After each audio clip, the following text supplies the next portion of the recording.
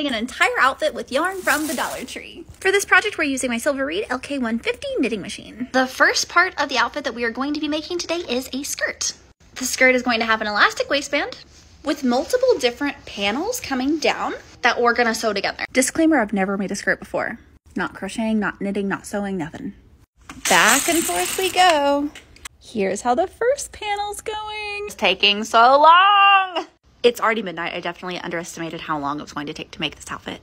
So far, I've completed 3 panels of the skirt, 1 big one and 2 smaller ones, and I've started sewing them together. If I'm not done by 2 a.m., I'm gonna call it quits. Currently sewing together my 4th panel. I have about this much. Sadly means our wrap patchwork skirt is only about halfway done. I'd have to call it quits for the night, but this thing is gonna be so cute. Let me know what other things you think I should make out of yarn from the Dollar Tree to complete our full outfit made out of Dollar Tree yarn.